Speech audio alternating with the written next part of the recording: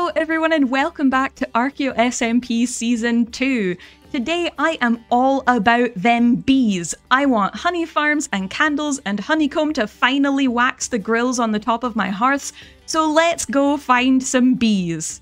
But first, actually, before we find some bees, I need more storage, so let me build a storage building real quick. I've made this in the same style as the Buyer house, but it is a touch smaller. It's like maybe half the size. Even though it's half the size, it fits a surprising amount of chests and barrels and such, and I could actually put more barrels in the floor, I'm realizing, if I wanted more storage. So this storage building is probably going to last me for quite a while. I'm honestly not usually motivated enough to build a massive storage system or like any kind of redstone storage. Not that I think there's anything wrong with those, I'm just not motivated to do it. So I think between bundles and eventually shulker boxes, this building is going to do just fine for probably the majority of the season, if not the entirety of it. So now that I've got all this extra storage, we need some bees.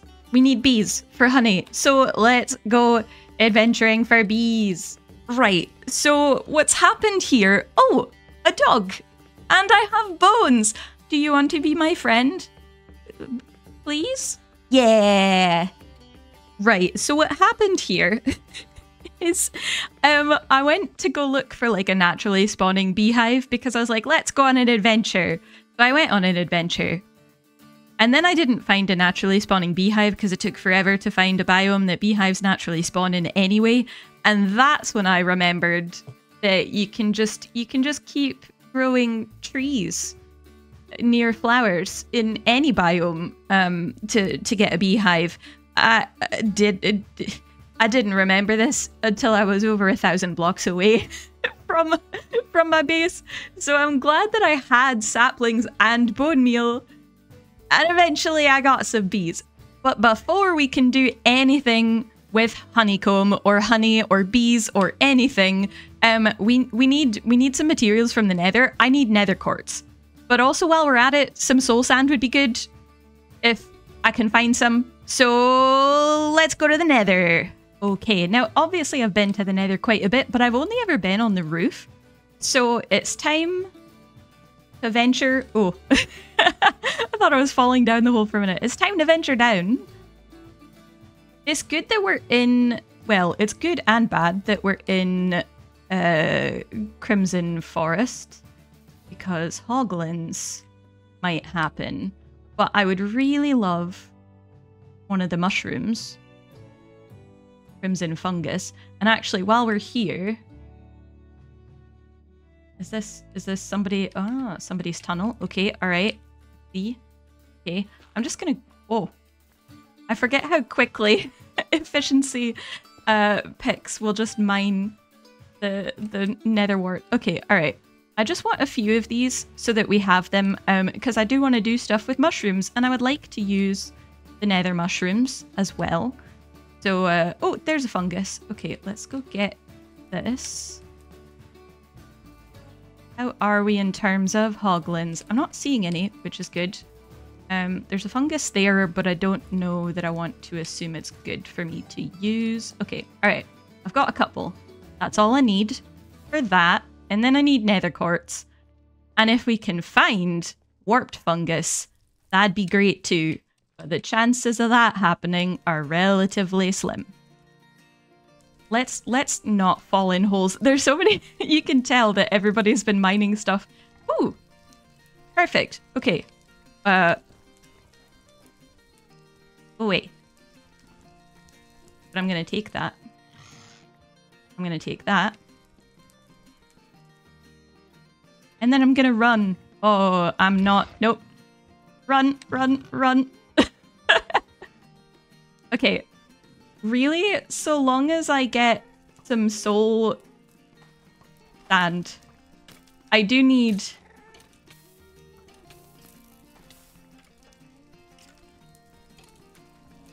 Okay.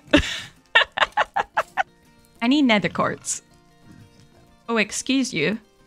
Well, I should probably be grateful that their hitbox doesn't come in here.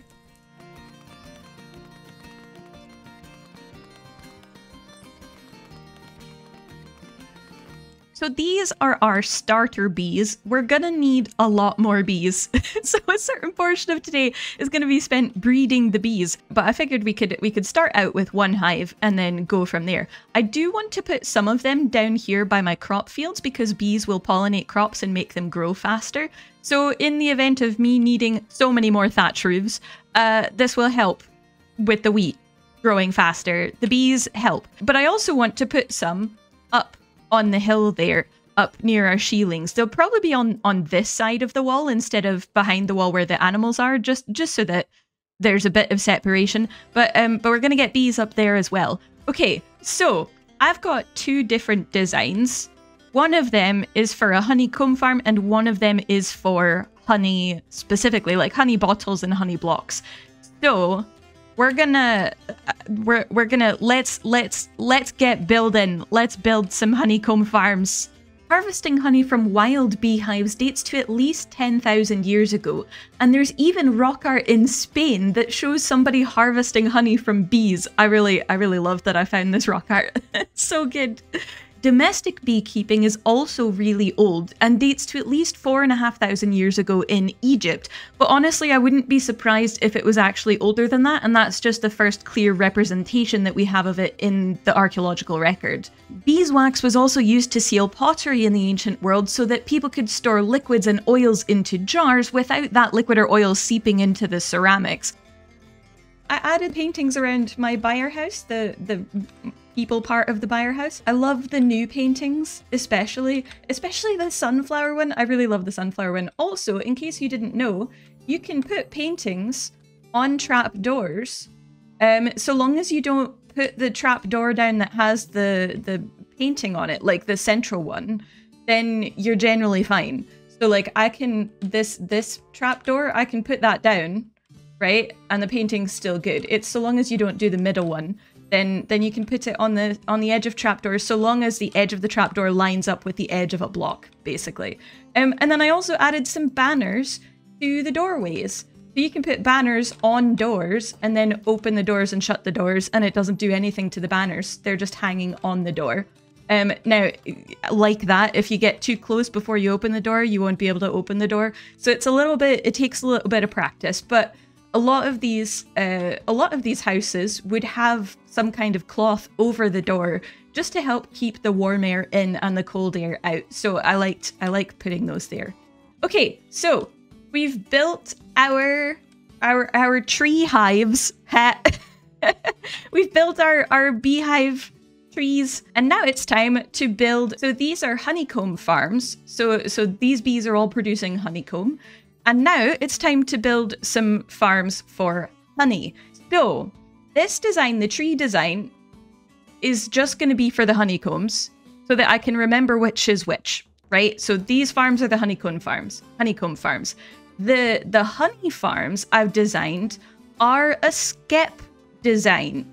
Let me talk about skeps and beehives and all sorts of goodness. In Scotland, and in a lot of Western Europe, bees were kept in something called a skep, which is a woven basket made from straw or grass or rushes and bound traditionally with bramble stems, although I'm sure you could bind it with other materials too. Skeps are a lot smaller than what I'm building here, but I thought it would be fun to make my honey farm skep-shaped. So this is what we're doing. In some places in Scotland, skeps often had some kind of covering made from thatch or rushes to keep the rain out as well, and sometimes they were sheltered in alcoves in a wall, which are sometimes called bee bowls. But there are some problems with skeps, or at least some disadvantages, problems, etc. So first off, beekeepers couldn't check inside the hive for diseases or pests with traditional skeps, and skeps are actually banned in some countries today because you can't easily check for disease or pests.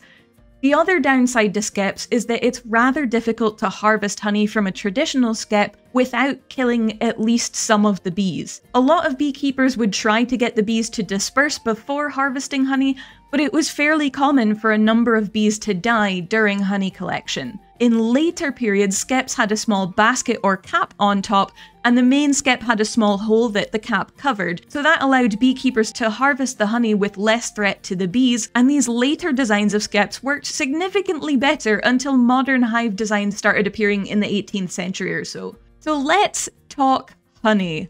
Honey is made by honeybees, which seems obvious, right? So the bees collect the nectar from flowers and they suck it up through their proboscis, which is that little tube-like mouth that they have. The nectar then sits in what's called their honey stomach, which is not the same as their actual stomach. It's kind of like right above their actual stomach, but it's still called a honey stomach. And then as it sits in the honey stomach, it's mixed with basically saliva from the bees and also some different proteins. And then the bees regurgitate that nectar so that hive bees can turn it into honey. Hive bees will then suck up the regurgitated nectar and regurgitate it themselves. And when they regurgitate it, they make bubbles so that it evaporates some of the nectar's water as they keep regurgitating it. And then the nectar becomes a bit thicker. They do this process of like sucking up the nectar and regurgitating it. They can do this for as long as 20 minutes before it's the right consistency to store. And then they store this kind of quote-unquote honey. It's not quite honey yet, but like honey, proto-honey, pre-honey, almost honey. They store this in one of their little cells in their beehive, and they constantly keep their hive at a high temperature. So basically bees can regulate temperature within their hive, so they keep it at about 35 degrees centigrade or 95 degrees Fahrenheit, and that helps more of the water in the honey evaporate. And once enough of it has evaporated and it becomes the right consistency for honey that we all know and love, that's when the bees will cap the cell with beeswax so that the honey will stay safe pretty much indefinitely until they need to use it. So that's that. We've got some skeps here and we've got loads of bees. I've been spending so much time breeding bees. Oh good, I've finally got, okay, alright. It took a long while to get bees in both of these hives. I'm not sure why, because like there were bees in this one for a while, and then they populated that one before they came over to this one. I'm not sure if it's, I don't know, it must be something in the bee AI or something. But yeah, so this is a whole bunch of bees. I don't have more flowers at the moment to breed all these guys. But I think at this point, these beehives are pretty full. I think they're pretty full. But then I also mentioned that I wanted to build some beehives up on the hill. And part of that is to do with beehives and honey that's made next to or close to heather. There's a tradition in Scotland of making heather honey. And as I said in the last episode, I'm covering this hill in heather. I mean, it's lilacs in Minecraft, but you know what I mean. So because we've got heather on the hill, we're also going to have some bees on the hill to make some heather honey. The way that honey tastes also depends on what flowers bees have access to. And heather is fantastic for bees. Because heather flowers in the autumn, so this time of year more or less, that is long after most other flowers have already wilted for the year. So heather gives bees a source of food long after all the other flowers have faded. But not only that, heather has loads of nectar in it. So it generally means that bees can produce a lot more honey from a single heather plant than they can from like a single daffodil or something. Heather honey has a different taste to standard honey. It's a bit more floral, and actually different types of heather lead to different types of heather honey. So ling heather honey is a lot thicker, while bell heather honey is thinner, and it's also fairly dark and really strongly flavoured. Heather is so beneficial to hives that some beekeepers here in Scotland will actually transport their hives to the hills in autumn. It was particularly popular to do that in the 19th century, but it's also not unheard of today either.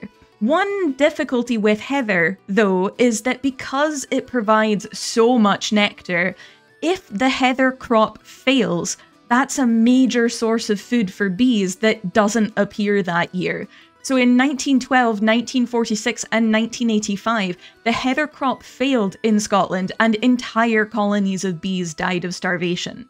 Okay, this last thing, I know we've done a lot of building and we've done a lot with bees, but I need to tell you about this. There is an absolutely wonderful tradition of telling the bees in Scotland, and also in other parts of Europe, but I'm focusing on Scotland here. Telling the bees is a tradition where people would tell the bees if there was a funeral or a wedding happening, or really any other major change to a person's life. It's believed that telling the bees will ensure a happy future in the case of a wedding, or prevent further sorrow in the event of a funeral. And some people, for like weddings and things, some people would even share some of their wedding cake with the bees. I love this! So naturally, because cake is a thing on this server, we obviously need to share some cake with my bees. Right, okay, so I've got the cakes, and I've got some chiseled tuff, because chiseled tuff, Harold gave some chiseled tuff and said stone carved triskellies, and absolutely right, more or less, at least as far as we're going to get in Minecraft. So let's give some bees some cake. I think we should put one over here somewhere. Maybe like here? It might end up getting moved at some point, but I think if we put it here, it's more or less out of the way. So you guys get cake. And then yous get cake.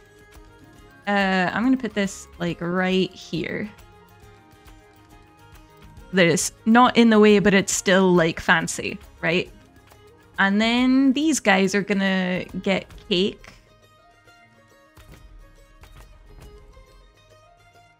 Probably like right here. Right, bees, I have a cake delivery for you. Hold on. Let me put it over here. Like right here, maybe.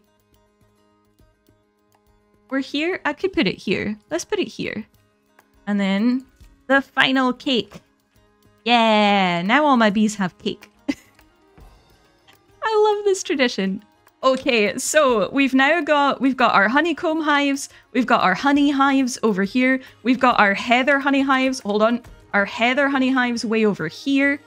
Look at these guys. And the cool thing that I've realized is these are close enough that if I sit in my house, in my buyer house, then it captures all of these guys, all of these hives, which is like it should, because you can be 128 blocks away and it'll capture it. So these hives will all be fine. But also, it captures all the way through here. When I'm at my base, I'm probably a bit too far at the moment to capture these hives. But when I'm sitting in my buyer house, I'm close enough that the bees, even from this hive, will come out and say hello. So yeah, so we've got honey, we've got honeycomb, we've got loads of supplies. Here, let me actually see how many supplies we have. I need to eat something. Hold on. I could hear you all just telling me through your screens. Hold on, let me just have a snack. All right, okay, this is it. There we go. Okay, so number one, making honey blocks is so tedious. It takes forever and a day. Why is it 4 bottles of honey and you only get 1 bottle of honey per harvest?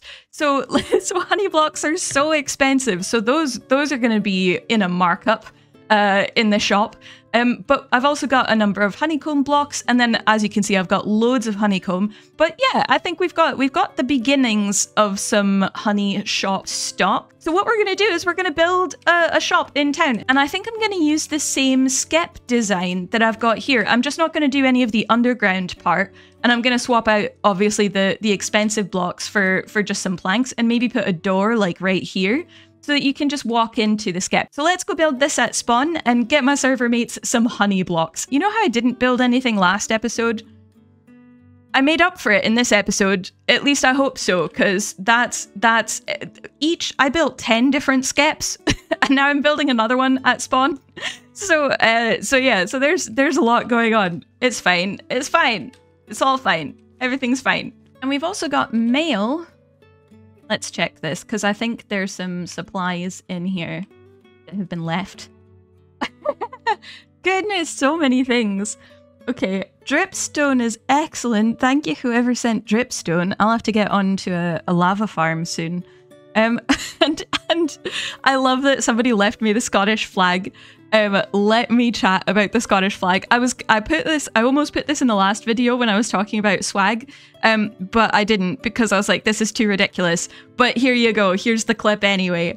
If you take a double swag bead and you cut it just so that the intersection is in the middle of like where you've cut it, and you slice it where kind of the top of one of the hills is, and then you slice it again where the top of the next hill is, and you've got the intersection in the middle. It forms a white cross on a blue background, which, if you didn't know, is the same as the flag of Scotland. So really, we could say that Scotland has double swag and has had double swag since the Iron Age, at least. So yeah, so that's Scotland's flag. And then 9 stacks of string is excellent. This is from Harold. Thank you, Harold. This is to help with candles. So I will be making candles and putting them, I'm going to put them in the honey shop temporarily, but then I'm going to also make a bigger episode about candles and talk about a candle shop and things like that. So don't you worry, candles are coming. They're just, I need more time to organize them before I can make a video on them. And then extra cookies and a lay hop. What's a lay hop? What is this? Need a friend to pick up items for you but don't have time to set up a guest room in your home? Find yourself at spawn but realize you left without your best friend? A lay hop is here to help. Allay Hop, the Allay renting service. I like that there's an asterisk. Allay Hop, the Allay renting service, is there for you to take an Allay whenever you've need of one and bring them back when you're done. The Allays are happy to help and are here voluntarily. No Allay has been harmed in the making of this station. I love this! This is from V's. So we've got, oh, that's great. Just an Allay renting station. That's amazing. I'm so happy. Okay, so we're gonna leave the string here for now. Am I gonna do that? Let me take like a couple of stacks. Let me take 4 stacks and we'll bring them back over to where we're building. All right, let's get to building this shop.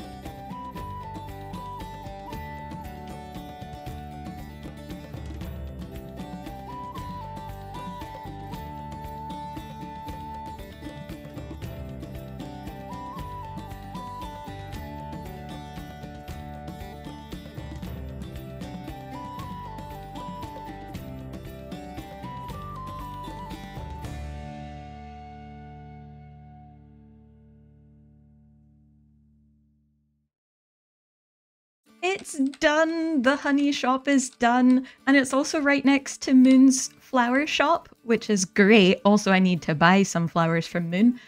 But yeah, and there's a tree with a beehive. I was debating bringing some beehives over as well, which I might still do and just like stick, I don't know, in the corners here or something, just so that there are a few more bees. But I do like that Moon's already got a tree with a beehive in it. It's a good plan for flower shop plus honey shop. So yeah, there's not much in here. I put a little bit of decorative honey and honeycomb blocks around. I might put a bit more when I've got more, but I wanted to make sure that there was stock. So I've got honeycomb, honeycomb blocks, honey, and candles. And ooh, we've already made some sales. That's really nice. I will take it. I will happily take it. I've done just a diamond per stack of the honeycomb because it's really easy to get the honeycomb just by AFKing for a bit. The honeycomb blocks, I've done 2 diamonds per 32, so it's the same if you bought the honeycomb or the honeycomb blocks. There isn't necessarily a saving or anything there.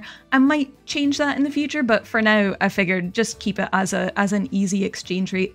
And then honey blocks are 2 diamonds per 8 because they're really expensive at the moment. If that doesn't work too well, then I'll change the price, but I figured I'd start there, especially because I'm about to go away for a couple of weeks. I'm going to the US, hold on. I'm going to the United States to see my family. I haven't seen my family since 2019. Well, I haven't been to the US, and there's a large portion of my family that I haven't seen since 2019, like January of 2019. So we're going to America for like 2 weeks, And I'm going to finally be able to see a bunch of my family, but it does mean that I'm not going to be on the server, so I wanted to make sure that there was at least some stock here, and then I'll see what my server mates end up needing once I'm back from America. That also means that there's going to be a little bit of a delay in terms of videos, because I was hoping to get a video done to be able to publish it like while I was away, but chronic illness had other plans, as it always does. So there's going to be this episode, and then it might be a few weeks before the next episode happens. So don't you worry if there's a bit of a delay. It's because I'm seeing family that I haven't seen for 5.5 years. So it's a good reason that there are no videos. Anyway, I also did put a bit of candles, and we've sold some candles as well. I figured 1 diamond per 32 because it's a stack of honeycomb and a stack of string per. I don't have a cave spider spawner or a spider spawner to get string, but Harold does, and he's happy to sort of contribute to that. But I do also want to like give him a bit of like stuff for all of the string that he gives me. So I figured 1 diamond per 32, and then I can share some of the profits with Harold as well. And then oh nice, okay. So I've got bottle recycling. Basically, somewhere to put glass bottles if you want them. If you don't want them, I need them for honey. Oh, okay, so we have got honey bottles. I do want to also look at the flower shop because Moon recently finished this. Flower power, yeah. I love this. So many flowers and decorative pots and everything. Oh, I should put an end chest. I need to remember that ender chests exist. I always forget they do. 1 diamond per 2 stacks. What about these? 1 diamond per 2 stacks. Oh, right. Okay. Well, that's good. I'm going to take 2 of those just now and put a diamond in. I need more gorse on my hills. So we'll do that in the next episode. Let's quickly use the Respawn Express. We're going to use the Wright Brothers break room.